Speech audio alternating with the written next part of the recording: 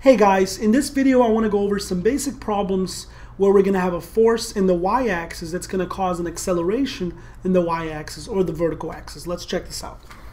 So first of all, remember to solve force problems, any force problems, we're going to draw a free body diagram.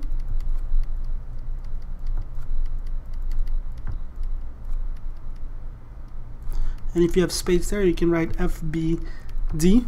That's the first step. Then we're going to write that the sum of all forces equals MA, and we're going to solve the problem. If you have multiple objects, we just do this multiple times, one for each object. In all of these examples, I'm going to use G to be 10.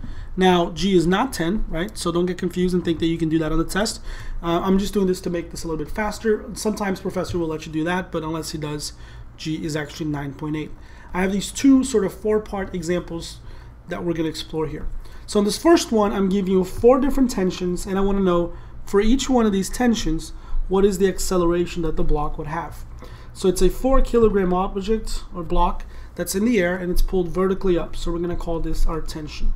Now, in all of these, there's also obviously going to be an mg pulling down, and gravity we're using 10, so this is 40 going down. This is 60, and I know what is the acceleration of this block. I'm going to use F equals ma. Why? Because this is a force problem, and to find acceleration in a force problem, I use F equals ma. Sum of all forces equals ma. There are 2 forces, so I'm going to do this. The acceleration, the mass is 4, and the acceleration is what I'm looking for. Okay, so I'm going to, this is a positive 60, because it's 60 going up, negative 40. So I get a positive 20 equals 4a. So a equals positive 5 meters per second. The fact that this is a positive tells me that this acceleration is going up, which should make sense because this force is stronger than this force.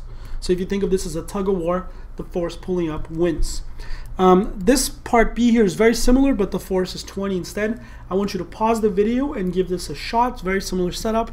I'm going to keep going, but hopefully you paused it and you tried it yourself to make sure you're following. So this is a 4.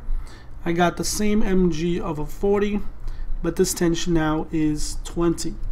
At a quick glance, you can see that this force is actually the strongest force.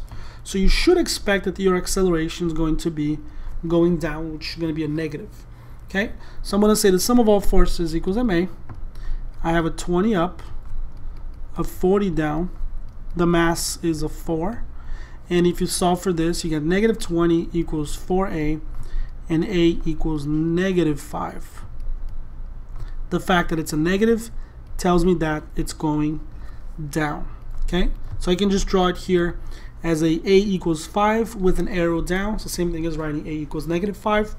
And that's the end of that one. Let me do the next one. Here the tension is 40. So I have an mg of 40. And the tension is 40. Now if you look at these, they have the same magnitude. These forces cancel.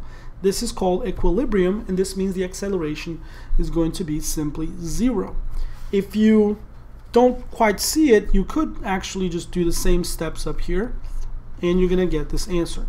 I have a 40 up, and I have a 40 down. Mass is 4, and I'm looking for the acceleration. This just becomes 0 equals 4a, so a is just 0. Okay, I want you to do this one where the tension is 0, so there's no tension. Pause the video, do it, should be real quick. I'm going to jump right into it here. So 4, I have an mg equals 40, and I don't have a tension, so it doesn't actually exist. So when I do the sum of all forces equals ma, all I have is a negative 40 going down. Mass is 4, acceleration is negative 10. This should make sense because if the only force is your mg, I get that negative mg equals ma, and acceleration is negative g. That's why I got a 10, because we're using 10 for gravity instead of a 9.8. Otherwise this would have been a 9.8.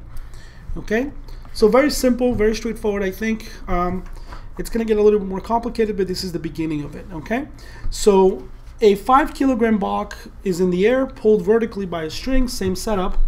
but now the block is 5, so it's getting pulled down by an mg of 50. And I'm going to now give you the acceleration and ask for the tension, so just the opposite. What is the tension if the acceleration is accelerating down? So this acceleration would be a -3 when you plug it into the equation. So this is, I'm looking for a force on a force problem, so I'm going to do F equals ma. The forces are positive tension plus negative mg, or -50. Mass is 5, and acceleration is what I'm looking for. So actually acceleration, I have it. Acceleration is a -3 because I said it's down with 3. Okay, so I have t equals, this is -15. This 50 goes over to the other side as a positive, and I get a 35 newtons. And we can kind of look here and see if it makes sense. This force is smaller than this force, so if you think of this as a tug of war, mg wins because it's pulling harder down. Excuse me. So let's look at this one here.